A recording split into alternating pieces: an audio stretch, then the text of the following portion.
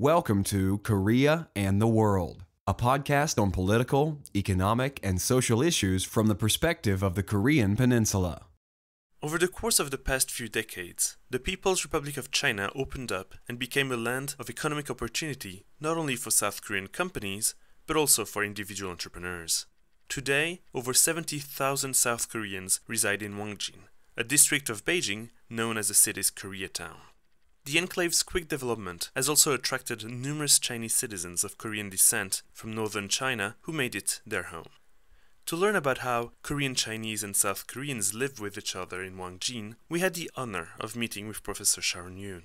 She told us about the history of Korean migration to China, the Korean enclave in Beijing, as well as the difficulties Korean Chinese and South Koreans face when interacting with each other. Sharon Yoon is assistant professor at Ewha Women's University. She obtained her Bachelor in Asian Studies and Sociology from Dartmouth College and her PhD in Sociology from Princeton University. Before joining Ewha, Professor Yoon was a postdoctoral fellow at the University of Pennsylvania and at Osaka University. Professor Sharon Yoon, welcome to Korea and the World. Thank you for having me today. Why did you decide to focus your research on the Korean diaspora? I've always had an interest in the Korean diaspora because I myself am a second-generation Korean American. So for my research, I focus on Koreans in Japan and China, and I wanted to understand how Koreans within Asia understood their identities and formed communities in a way that was similar or different from the Korean American community. You used different methods to research the enclave.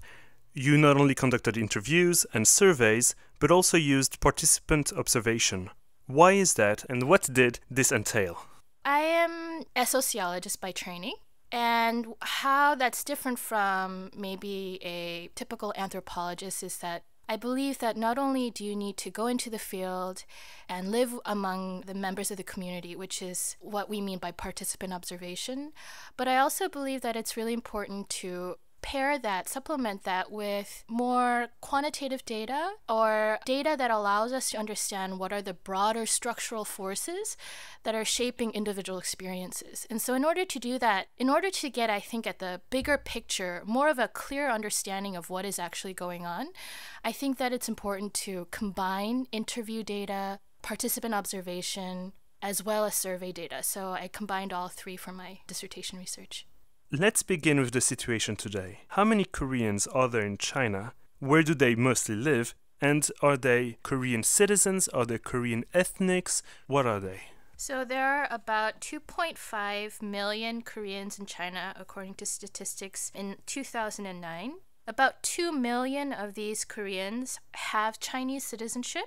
And the vast majority of them, before the 1990s, used to live in the three northeastern provinces in China, known as Jilin, Liaoning, and Heilongjiang. After the 1990s, actually after the 1980s, with Deng Xiaoping's market reforms, there was a huge wave of rural migrants, not only the Korean Chinese, but rural migrants all over China who are starting to take advantage of new laws that allow them to move around the country in order to find better jobs in urban areas. So the Korean Chinese also moved along with them.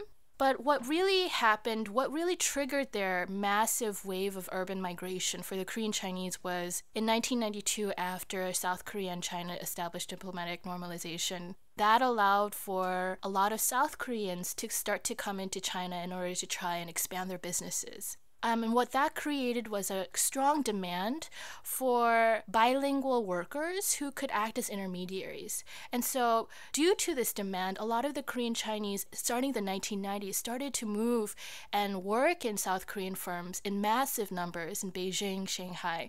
And what I look at is the interaction between the Korean Chinese and the South Koreans. In your thesis, you divide Koreans in two main groups: those who came before the PRC was created and those who came since 1992, as you just said. Could you maybe describe what the typical Korean Chinese and South Korean migrants look like? What are characteristics about them? So as you said, there are two distinct groups of Koreans in China, and we can distinguish them by their waves of migration. The first wave of migration are the Korean Chinese, as you pointed out. And those are third and fourth generation Korean minorities. And so I think in terms of their physical appearance, they might look more Chinese to you than a Korean might. These Korean Chinese are also largely from the countryside. As I said, in the 3 northeastern provinces, they tilled rice paddies during the Mao Zedong era for about 3 generations. And so on the surface, they might look more rural to you. They might have lower levels of education, but it depends on how we compare them relative to what population. So relative to the Koreans, they might seem more Chinese, they might seem more rural, but relative to the Han Chinese population, they seem actually very urban, and they actually looked like South Korean. So I think physical appearance is really difficult to describe as a marker of distinction. It's mostly where their cultural identities lie, and their cultural differences are one is more culturally hybrid than the other. When meeting for the first time, are South Koreans and Korean Chinese able to tell which group is one part of? They are able to distinguish themselves.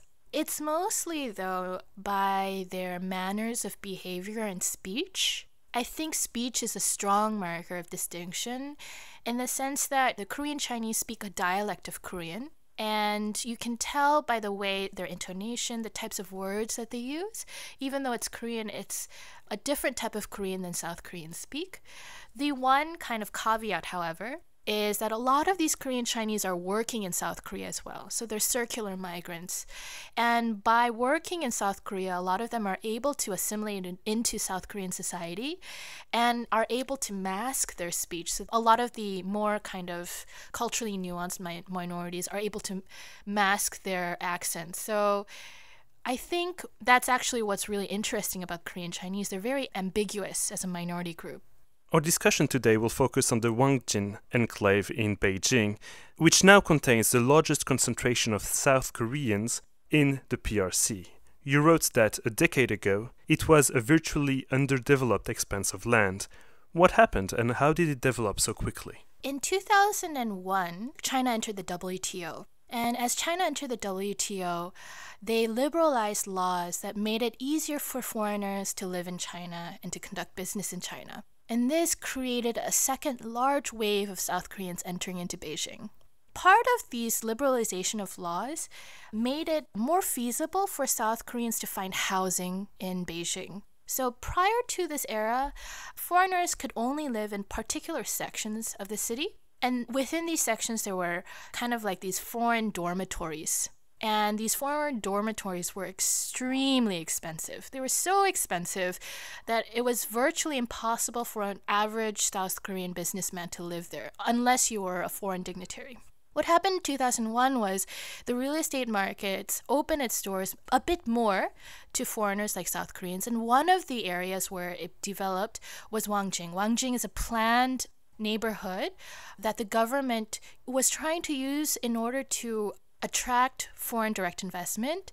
And a lot of these landlords, they started to rent out their apartment units to South Koreans. And once a few kind of Koreans started to move in, then like a massive number started to move in. And it was easy for a massive number to move in because of the chaebol. The chaebol has kind of a rotating system where they have a batch of expatriate workers coming into work for 2 to 3 years, and they're looking for somewhere that's really convenient and where there are Korean language services and cultural goods that they're looking for. They want a convenient and comfortable life. And so kind of these conditions allowed Wangjing to explode into a really huge enclave in a matter of years. What do we mean by enclave in sociology, and are there any specific characteristics ascribed to them? What we mean by enclave, the concept of the enclave was first developed by Alejandro Portes in the late 1970s, early 1980s. And he wanted to look at how ethnic minorities, when they were living within a confined space and they were building businesses that were catering to their own in-group population, how these enclaves, these kind of spatial concentrated neighborhoods, would allow ethnic minorities who were otherwise disadvantaged to find a way to grow their businesses and become successful and move up the socioeconomic ladder. And so my theory of the enclave kind of is inspired by this first notion of the enclave that Portes built. And what I'm looking at is this understanding of how people, when they live and they work within one kind of confined spatial area, how that builds a concept of a community, and that how that community affects their economic lives. Is there anything inherently unique about Wangjing that differentiates it from other enclaves in general, and more specifically from other Korean enclaves such as those in Japan or in the US? So there's a broader trend now in the past 10 years with the globalization of markets, of people moving around with technology and airplane costs going down. People are moving around much more than they used to, right? So I think there's a broader trend going on around the world where communities that ethnic minorities have lived in are not just places where they settle and they build a life for themselves, but now they're moving back and forth. So what we thought of as kind of a confined, tightly knit community is no longer confined. It's actually much more porous, and it has a strong connection, what we call a transnational tie, to the home country. Wangjing is special in the case that it's not different from Korean diasporic communities around the world per se, but it's special in the sense that it's a new kind of enclave that's only emerged in the past 10 to 20 years. So what my research tries to do is look at how this new type of transnational enclave affects their lives, their communities, their livelihoods. What about other Korean enclaves but in China? Are they any different, or do they all share the same characteristics? So there are two different types of enclaves in China. One which would be kind of like Wangjing, which is an urban enclave. So we have Korean urban enclaves that are much like Wangjing in Beijing and Shanghai. And then there is a second type of enclave, which is more of the rural enclave in the three northeastern provinces, which I stated before, where the Korean Chinese, they first settled in the Mao Zedong era. The major differences are the presence of the chaebol. The chaebol has strong influence on forming the communities in Beijing and Shanghai, and they're going to send their best people, their headquarters, a lot of their resources to Beijing and Shanghai because these are the more prominent cities, right? What you have in the rural enclaves, you still have South Korean chaebol, you still have South Korean businessmen, but the chaebol might build factories there because real estate costs are low instead of headquarters. South Korean businessmen who don't have a lot of resources, who can't afford life in Beijing and Shanghai, will be attracted by the lower costs of living in rural enclaves. And so if we want to look at how South Korean transnational capital and FDI has really changed the livelihoods of the Korean Chinese, it's really important to look at Beijing and Shanghai instead of the rural enclaves. In a more practical sense, where is Wangjing, and visually, is it distinguishable from the other districts in Beijing? So Wangjing is actually located in the 5th ring. I don't know if you're familiar with Beijing, but it's on the outskirts of the city, en route to the Beijing International Airport.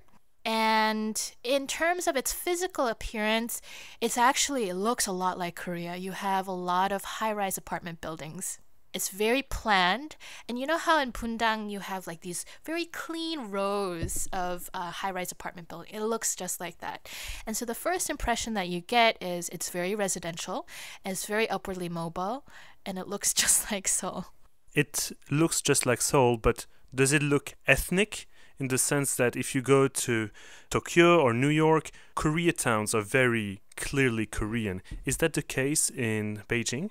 That's a really great question, because when I first went to Wangjing, I spent about a day or two trying to find where the enclave was, and I couldn't find it. That's because the Korean enclave in Osaka or the Korean enclave in New York and Manhattan, it's very clear. You have a block or two of Korean restaurants, and they're kind of all lined up, right? Wangjing is different in the sense where it's an integrated community. So, for instance, if you go to a high-rise apartment, you have what's called like a apartment sangha, right? Where in the first floor you have businesses, and then the top floors you have studio apartments and apartments where people live. Wangjing is just like that. There are no strips of Korean restaurants, but if you actually go into the high-rise apartment complexes, integrated among these apartment buildings, you'll have on the first floor hair salons, Korean restaurants, samgyeopsal, everything that you want in Seoul is in Wangjing. According to the Chinese Academy of Social Sciences, in 2009, there were roughly 70,000 South Koreans and 80,000 Korean Chinese living in Wangjing. Is the district homogeneous? Do Korean, Chinese, and South Koreans live in the same streets and buildings, or is it segregated?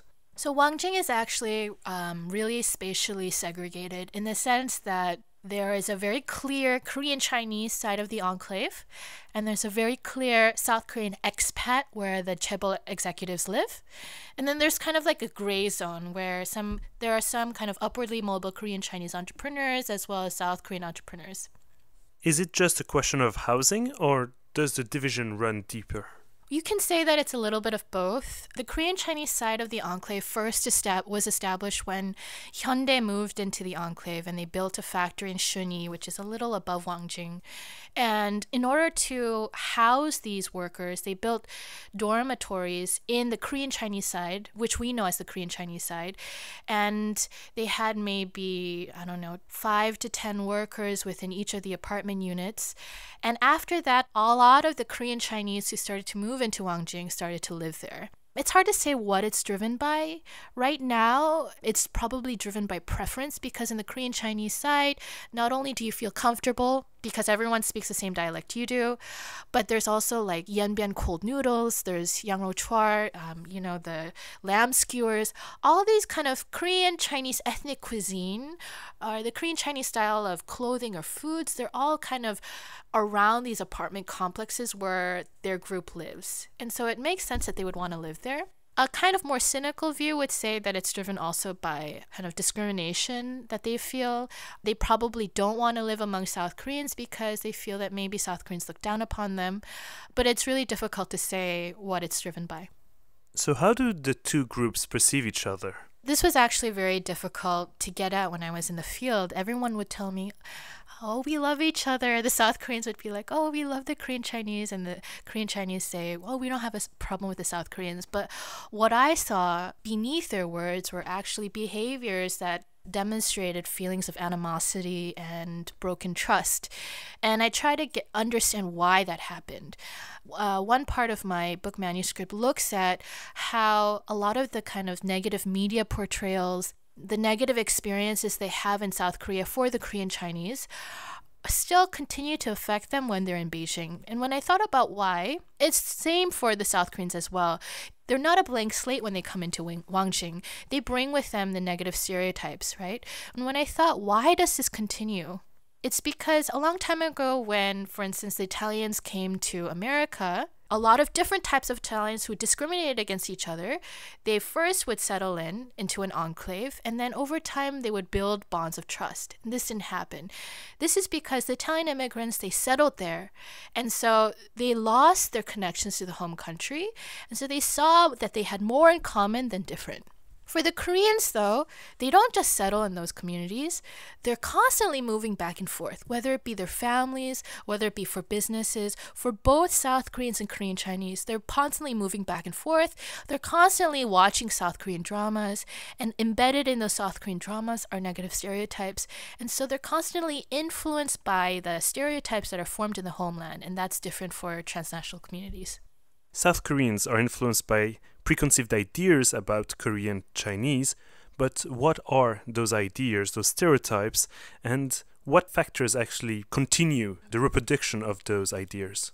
So in South Korean society, we are exposed to ideas of Korean Chinese as second-class citizens, as people who are coming to South Korea in order to make money. So there is this preconceived conception in South Korean society that the Korean Chinese are money grubbing, that they'll kill, that they'll deceive, they'll manipulate you in order to make money. They're blinded by money above anything. And so this idea, combined with the fact that they're also lower class, undereducated from rural China, creates a very bad combination of perceptions, I think.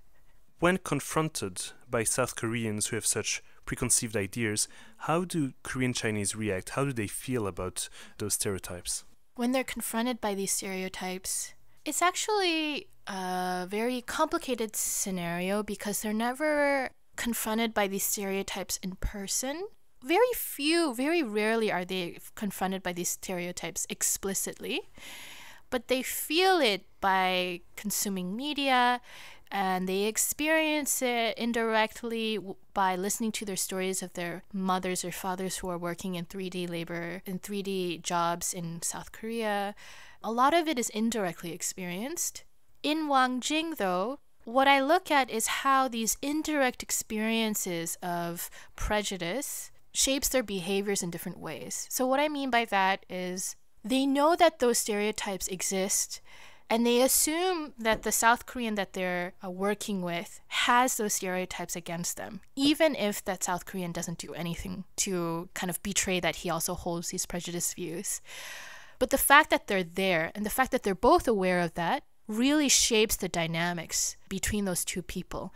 And it shapes the dynamics because the Korean Chinese will always kind of hold suspicion over the intentions of the South Koreans, and the South Koreans on their hand will always be afraid that the Korean Chinese is going to swindle them of their money. Only a few generations separates these two groups. Do they believe that they share a similar ancestry, and do they believe that they belong to the same group still today? That's also a really complicated question. Obviously, they share the same ancestry. It's hard to deny that in terms of their lineage. I think the Korean Chinese have a feeling of nostalgia, and they want to feel connected to the South Koreans, but they feel betrayed because of all of these kind of larger prejudiced views that they see on TV and that they see their parents experiencing in South Korea. The South Koreans, on the other hand, take a lot of effort in order to differentiate themselves from the Korean Chinese, to the extent that they call the Korean Chinese Chinese people who can speak Korean really well. So, 한국말을 잘하는 중국 사람, right?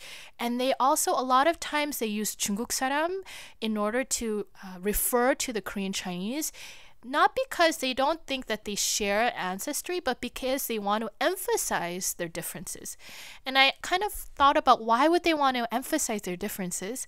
And it makes sense when you think of if Korean Chinese are seen as inferior and as second-class citizens, that you wouldn't want to be part of that group. And so for the South Koreans, it's very important for them to kind of distinguish themselves. Do they feel comfortable interacting with each other?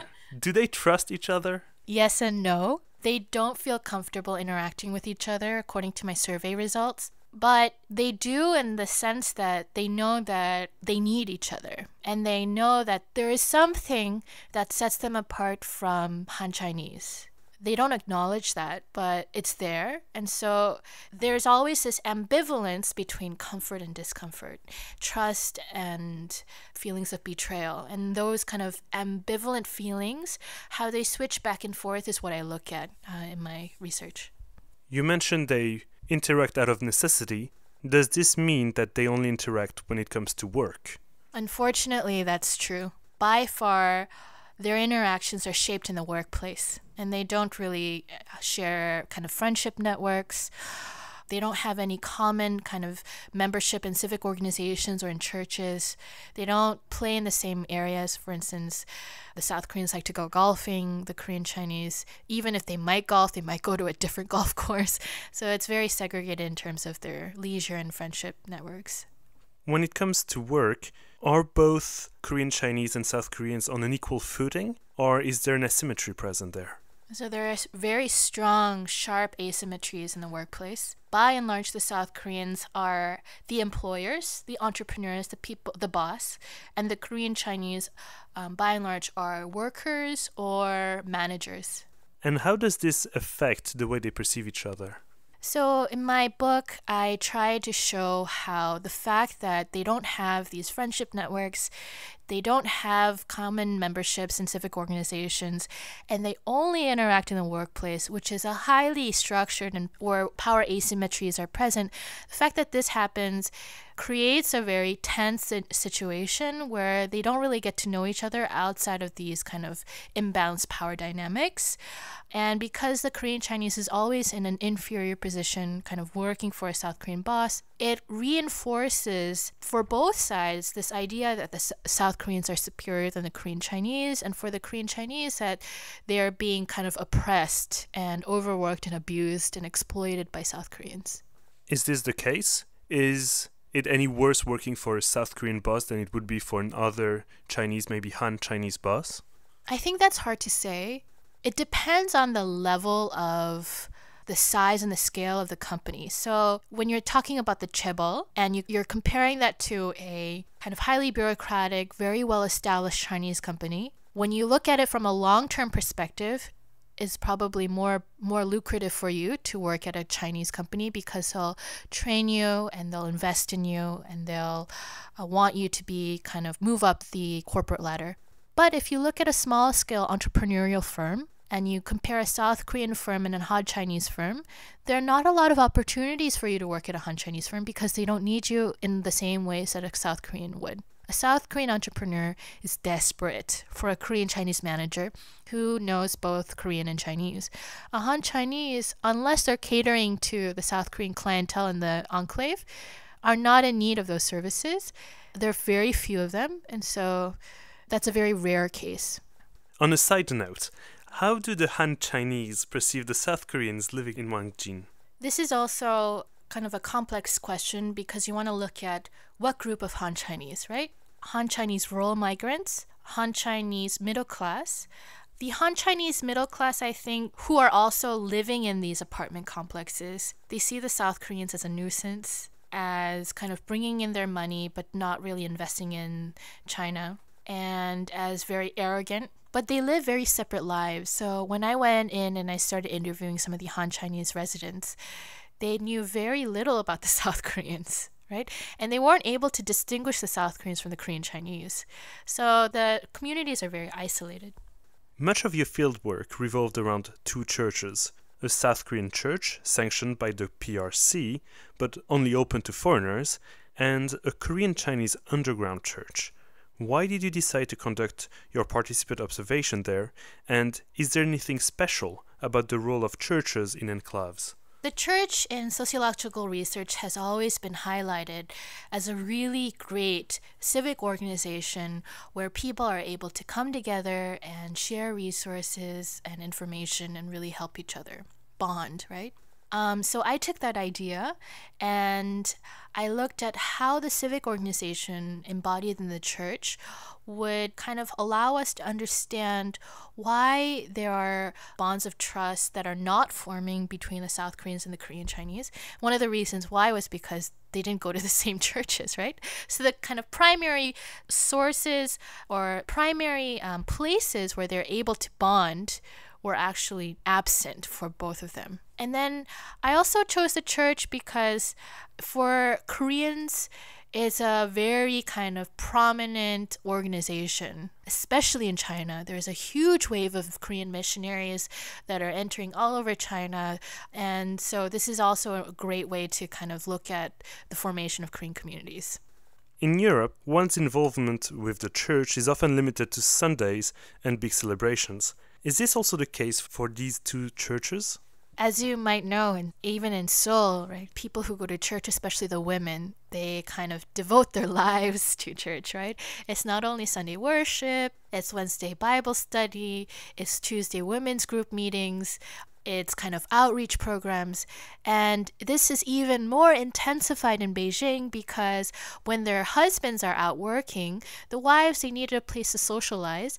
And so it becomes not only just kind of a Sunday meeting, but a hub for the community. Many of my participants who I observed spent maybe 7 hours at church over the weekends. And then if you kind of combine their weekly totals, it would be maybe 10 to 20 hours just serving in various functions in churches. This was also true for the Korean Chinese population, but it was less formal in the sense that they didn't have like formal meetings, but they had these great communities where they really relied on each other. They really loved being together. And so we would just kind of meet and socialize and go out to dinner and try to support each other in very kind of informal ways through our church networks. As we just mentioned, one church is state-sponsored, the other is underground. Why is that? The Chinese government allows both Koreans as well as Chinese to establish churches. But there are a lot of conditions that the church has to follow in order to maintain that status. And they send kind of officials and spies in a way to make sure that you're abiding by all of the regulations. So, for instance, even in Bible study or even in various kind of informal sports events, they'll send officials as well as people embedded there who are watching you. And if you deviate, you'll get into a lot of trouble. But in order for you to have a large-scale meeting, it's very hard to do that when you're in hiding, right? So the South Korean church is a mega church. There are 2,000 people who attend there. And so the only way that they were able to have a church of that size was by trying to go along with state regulations. The Korean Chinese, a lot of the Korean Chinese churches that I think I was interested in because they had a lot of entrepreneurs, they had a very booming kind of social life. Those churches, they didn't want to be bound by state regulations because they thought that it would hamper their ability to form a community. And so I looked at those churches. That might kind of seem to skew my findings in the sense that I find that solidarity is present in the Korean Chinese church, but not in the South Korean church. But what I also found was for South Korean underground churches, there was a high rate of turnover. There was a high rate of mortality in the sense that they disappeared very quickly and they reappeared. So it's very hard to follow them. Does this mean that this division between Korean Chinese and South Korean churches is only due to the Chinese law? So as I stated before, I also looked at South Korean underground churches as well as Korean Chinese state-sanctioned churches. I looked at all different types of combinations before I chose my sites of fieldwork. And what I found was that even in Korean Chinese churches, by law, you can't have South Koreans. But in Korean Chinese underground churches, they're not bound by any law. And there is only one South Korean family out of 200 members. And in the South Korean underground churches that were also not bound by law, there were no Korean Chinese members. And I went to maybe 10 different churches. And so this was consistent through all of the churches that I went to. So I could only assume that it was driven by preference and not by law. The population in Wangjing is highly mobile, and many do not stay there for long. South Koreans tend to go back to South Korea, and Korean Chinese frequently return to their hometowns. How does this affect the two churches? So one characteristic I said of transnational enclaves is they're highly volatile. Whereas immigrant communities, you settle, transnational communities are always going back and forth. And when I told you briefly before that these South Korean underground churches would disappear at very rapid rates, that's indicative of the challenges that a lot of the South Korean civic organizations, not only the churches, undergo. The Korean Chinese also have a very volatile population, but their volatility is concentrated in specific kind of fractions within the population. So, for instance, the young group, the people who are in their 20s, their 30s, who are still trying to look for kind of educational opportunities, might go to South Korea to find jobs, to build their careers, or to get graduate training. So there's a lot of kind of turnover rate among that group. There's also a lot of turnover among people who are in the 50s and 60s because they're the ones who are filling kind of the factory jobs, the jobs in kind of janitorial services, right? But the key population who are 30s, 40s, 50s, those people who are the most established kind of see China as their home. And so even though as entrepreneurs, they might go to Korea to meet with business partners or get goods, they'll only go for a week or two and they'll come back. And so this core population, they serve as the leaders of the population, and they kind of drive the organization in a more stable way than the South Koreans are able to. The South Koreans are fluctuating all throughout demographic categories and age groups. And so there's not that level of stability in the South Korean population. In your thesis, you mentioned that, and I quote, historically, Korean Chinese underground churches have received large amounts of financial and institutional support from churches in South Korea seeking to engage in missions work in China, as you also mentioned. Is that also the case for the two churches you attended? So what was really interesting was that for the mega church, they're actually a branch of a mega church in Seoul. And so they have very strong institutional ties with the Seoul headquarters. It's kind of like a chaebol, if you think about it, right? The Beijing branch, right?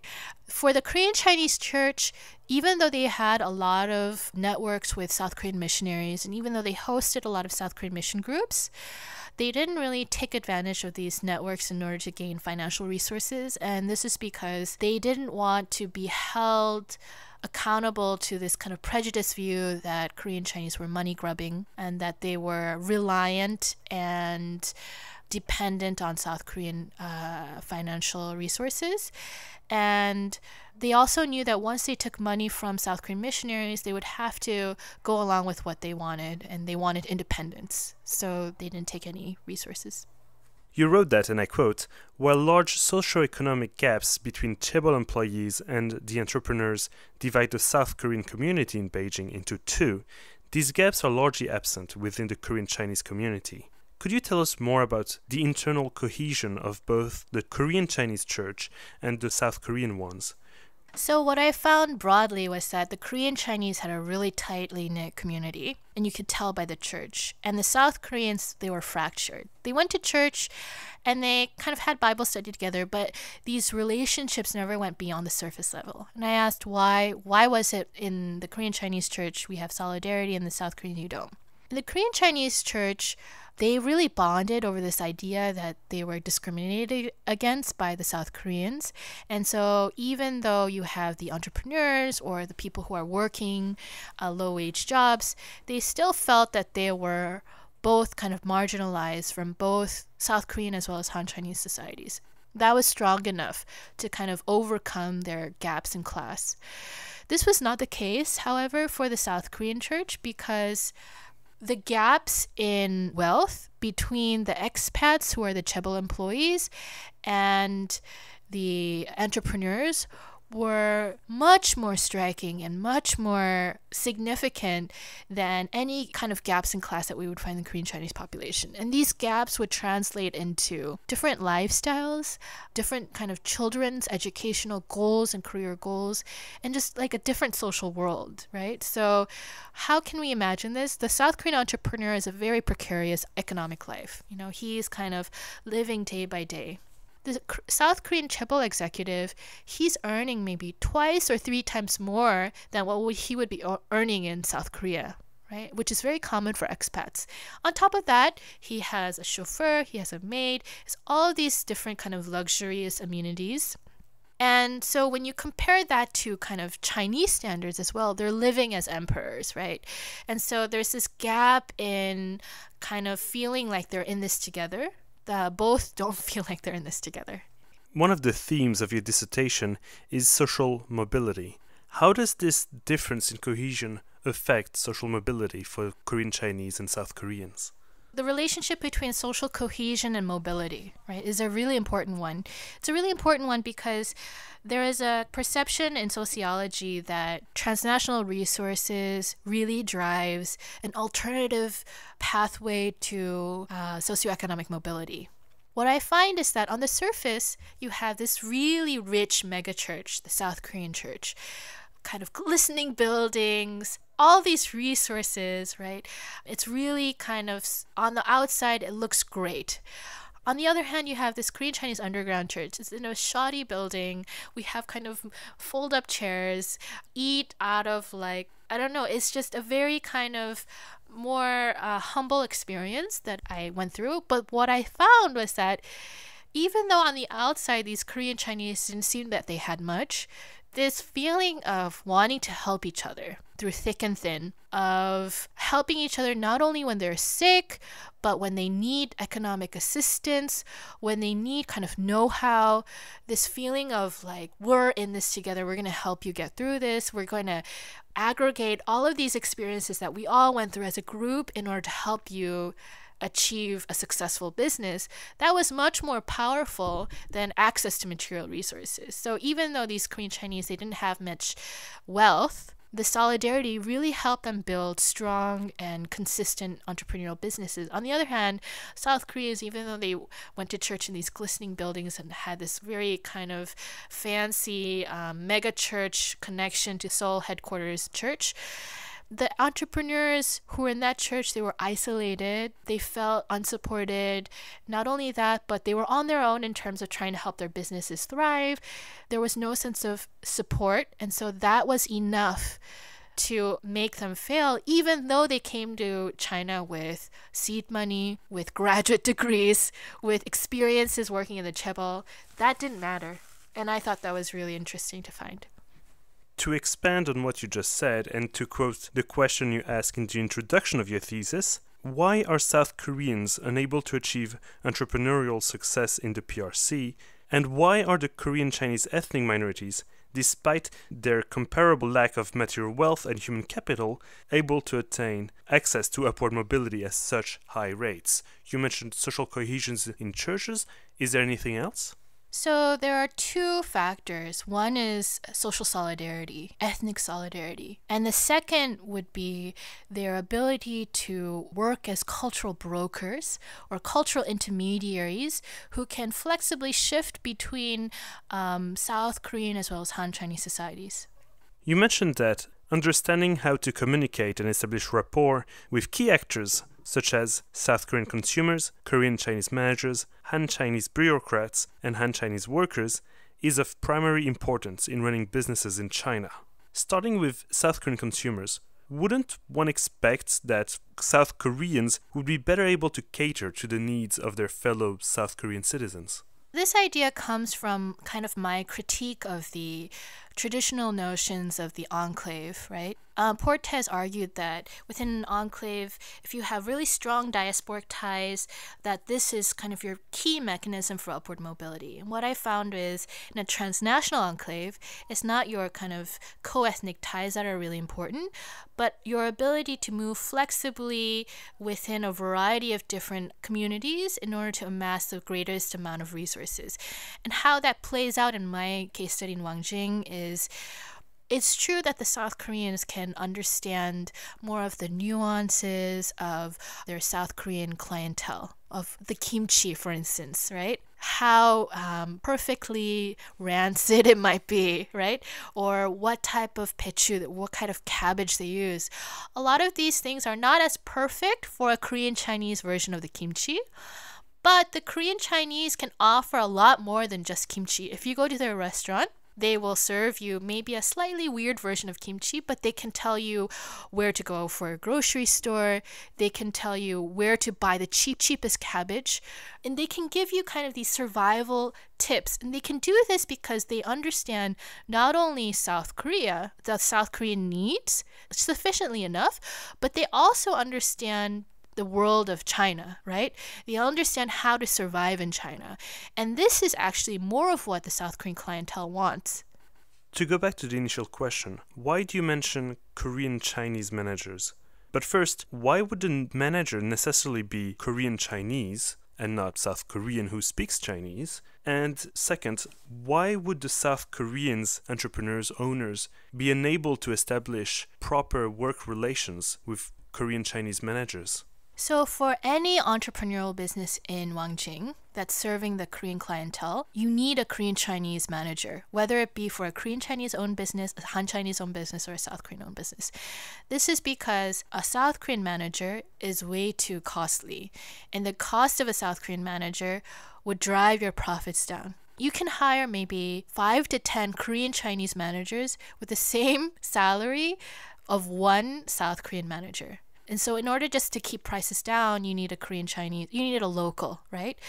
If you compare locals like Han Chinese versus Korean Chinese, you have to have a Korean Chinese because they are able to understand, as I said before, both the needs of the South Korean clientele, who are the wealthiest consumers, and how to kind of deal with the Han Chinese rural migrants, who are the workers, the low-wage workers, as well as the Han Chinese bureaucrats, who are always kind of making sure that you have the proper licenses and you're going along local regulations. And no one can manage all three of these groups other than a Korean Chinese manager.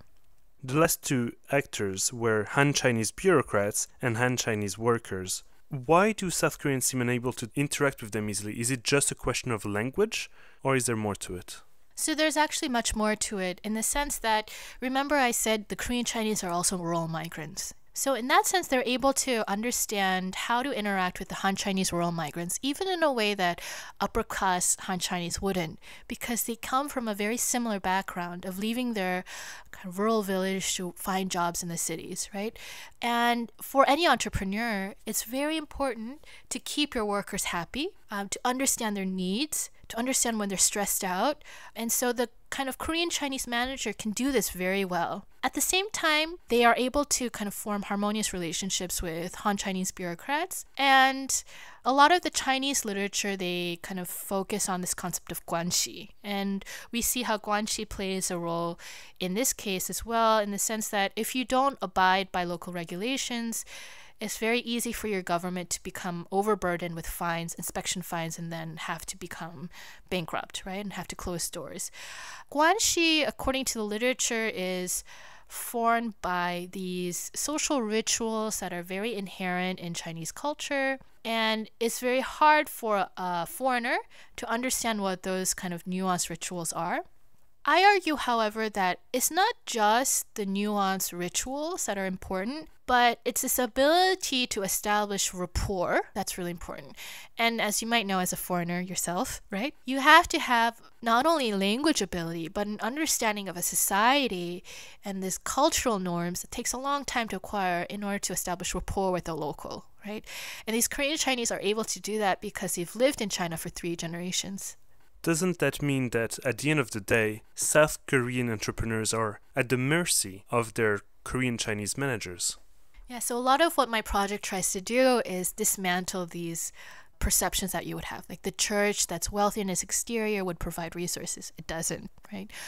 Or that the South Korean entrepreneur who's coming in with a lot of money, has a lot of power at the beginning, is actually in power. He's not, right? The person who's actually in power is the Korean Chinese manager.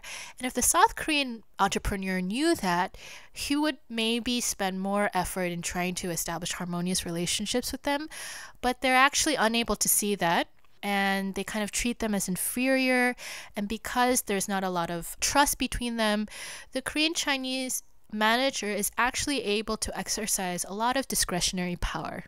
They can do this because a lot of times in the room, they're the only ones who can understand both Korean and Chinese. And so they can kind of shift what their entrepreneur is saying when they're translating certain things to their advantage. Or when they're kind of managing the accounting books, maybe they might be able to slip themselves some money. They have a lot of these kind of power in ways that are not obvious. You can maybe also understand this, right? For instance, the administrative staff, wherever you go, they have a lot of discretionary power, and you need to kind of have a good relationship with them in order to have a smooth transaction, right? It's the same for the Korean Chinese. Going over your research, it appears that at the core of this mutual dislike that both groups feel is an underlying a resentment of being vulnerable, of being at the mercy of the other group. Do you think that this is a fair assessment of the situation? They are very vulnerable to each other. The Korean Chinese, if they didn't have the South Koreans, they wouldn't have the money in order to even build businesses in the first place. They wouldn't have the career experience that they need in order to build businesses. They know that they're at the mercy of the South Koreans, and they hate the fact that they have to rely on them financially. The South Koreans, on the other hand, even though they come into the enclave thinking that they're powerful, very quickly they realize that they're not. They're at the mercy of the Korean Chinese managers in order to build successful businesses. And a lot of the men that I interviewed actually had failed businesses. And they felt that they were cheated by their managers. And so there was this very kind of strong feeling that if it weren't for the Korean Chinese, we would have been able to succeed in China. I think the question of whether or not they feel resentment because of their vulnerability is a very difficult one. But the fact that they are vulnerable, their livelihoods are vulnerable and inextricably intertwined with each other. And the fact that they're very resentful towards each other, these are very correct assessments. As said previously, South Korea seems desperate to find Korean Chinese intermediates. Do they really win in that relationship? Doesn't that cut them off from the real Han Chinese society? So the South Koreans, as you mentioned before, are resentful of the Korean Chinese middlemen, are also very vulnerable, even though they don't seem vulnerable on the outside. What my research tries to do is show how enclave entrepreneurs are different from what we had imagined before. So, for instance, South Korean immigrants in America are widely acclaimed for gaining upwardly mobility among sociologists, right? They're kind of seen as the paradigm of immigrant entrepreneurship. You have a very similar group of South Koreans also entering into Beijing. Very similar levels of education and levels of resources, but they're failing at very high rates. And they're going back to South Korea after not being able to achieve mobility. A lot of the reason why is because the enclave, instead of providing them with resources, it actually sequesters them from the Han Chinese society, and they're overly reliant on the Korean Chinese in order to survive in Beijing. And by relying on these intermediaries, they're unable to build the type of language skills and the cultural skills that would eventually allow them to become more independent and more in control of where their businesses are headed. And this is why I argue that the enclave works in very different ways for the transnational communities. On the one hand, even though it benefits the Korean Chinese, it leads to the downfall of the South Koreans. But isn't that just a very unique situation where there is a middleman available to navigate both South Korean entrepreneurs and the local Han Chinese community? In other words, how easily can you generalize your argument? That's a really great question, and it's something that I really struggle with as my research progresses. It's hard to say how generalizable my findings are, but I would argue that we would find very similar trends around the world. What I mean by that is that with globalization, your ethnic communities are becoming more and more culturally diverse, in the sense that there are different waves of co-ethnics that are living together. So in Japan, you have not only South Koreans who are coming into Japan, but you also have Korean Japanese. Very similar situation. In America, you have not only fresh waves of South Koreans who are continuing to come into America, but also Korean Americans. You can also find that with other kind of ethnic groups as well. Whereas before you had more of a streamline of immigrants who are succeeding in various different generations, now because of the liberalization of laws, you have kind of vastly different waves of migrants who are bound together by ethnicity, right? And these kind of ethnic communities are much more complex than what we had found before.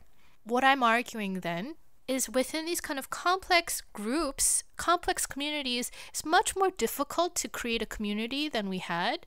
And so instead of relying on just your ethnic community, a successful transnational entrepreneur needs to be able to find a variety of different sources of resources, not just within their enclave, but also within the homeland, within the host society.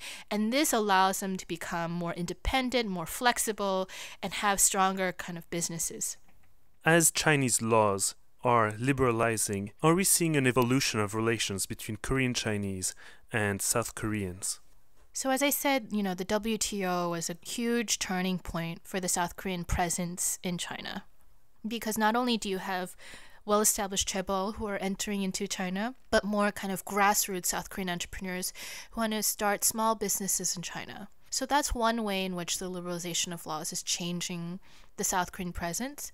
Another way that you can look at it is that with the liberalization of laws, how I look at it is of more kind of local laws have to abide more by strict institutional standards. And this would kind of weaken the need for guanxi, because if everything is done by law, then you have less discretionary power in adjudicating those laws.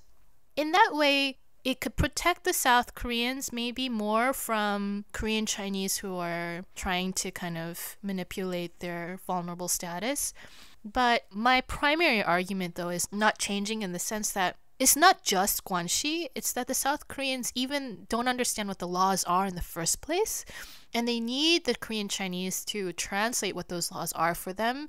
And they need the Korean Chinese to fill out all these administrative documents for them. And so I really don't see their relationship changing dramatically at this point. So what would be the next step? What would be needed to improve relations between the two groups, Korean Chinese and South Koreans? So my research shows that what's really important, what's really missing are these friendship networks. And where do people make friends? They make friends in kind of civic organizations or common places of leisure. But because the enclave is spatially segregated between the Korean Chinese and South Koreans, they don't really come across each other in places when they're not working. And this is really detrimental. So if I were trying to advise a Korean Chinese or South Korean who was asking me, what can I do to help this community, I would say, try to build some kind of place where both South Koreans and Korean Chinese can come and build relationships where they see each other not within an economic or work-related context, where they can kind of build an understanding of why they are behaving in the ways that they are.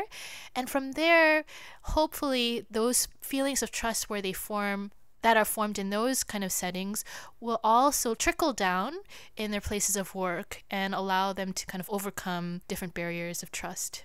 In conclusion, if today a South Korean family came to you saying they wanted to set up shop in Beijing, would you advise them to go there, or should they rather stay in Korea and open up some other kind of business?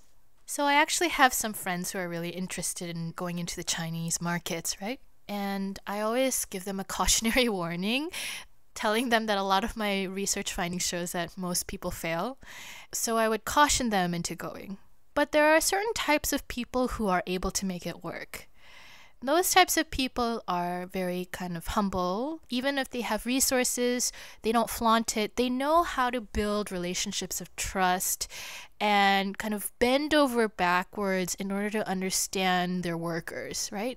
So those relationships with their workers are really key in making your business viable. Also, if you have a strong background in China and Chinese, if you're fluent in Chinese, even if you still have a Korean Chinese manager, that really protects you from a lot of discretionary power that your middleman might exercise. So, for instance, if you're in a business meeting with a Han Chinese partner and your Korean Chinese translator is kind of twisting your words around, if you have enough Chinese ability, you know what they're saying and you can kind of show them that you're the one in control, right? So if you have that level of linguistic confidence, I would say you could go, right? And that you can do well, yeah. Before finishing this interview, is there any story, anything that marked you during your fieldwork that you would like to share with us? So my experience in the field was marked by my background as a second-generation Korean American. I initially went into the field thinking that I would, because I'm a Korean American, would be able to establish ties with both the Korean Chinese as well as the South Koreans. But what I found was that the Korean Chinese really saw me as a South Korean. And the South Korean, once they knew that I was involved in Korean Chinese organizations, saw me as a traitor. And this kind of showed me two things. One is that in the enclave, you're either a Korean Chinese or a South Korean. You're kind of categorized in both, one side or the other. There's no kind of middle ground. And second is, it's that kind of bifurcated. The community is bifurcated. The trust is compromised to that extent that it was so difficult for me to establish ties. I remember when I first went into the Korean Chinese underground church, I had to sit among the congregation in Sunday service for 3 months before someone talked to me. Because from my appearance, the way that I spoke Korean, they assumed that I was South Korean. I wanted to join the choir, and one of the choir members accused me of being perhaps associated with a cult, and that was why I couldn't join. And so time and time again, all of my kind of efforts to volunteer, to show them that I was there to serve their community, was interpreted in a suspicious way. And this was very different from my first entree into the South Korean community. When I first entered the South Korean community, from the first week, I was part of the praise band, right? I helped them translate things, and they were very welcoming of my efforts. But then later on, when they realized that I was a researcher and that I was also studying the Korean Chinese, they started to kind of take a step back and question my motives, and they told me that I shouldn't trust the Korean Chinese, that I shouldn't get closer to them. And so a lot of my research and a lot of my fieldwork experience was really marked by the stress and this anxiety of having to go between both communities, having to kind of establish relationships of trust, having to prove myself. And it only allowed me to kind of bodily experience what I was trying to argue, which is that, solidarity between these two groups is just so difficult to form. And that's a very, I think, unfortunate consequence of transnationalism. Professor Sharon Yoon, thank you so much for your time. Thank you so much for having me. This was Korea and the World. To make sure you don't miss our next episode, bookmark our website, koreaandtheworld.org, subscribe to our podcast on iTunes, and follow us on Facebook and Twitter.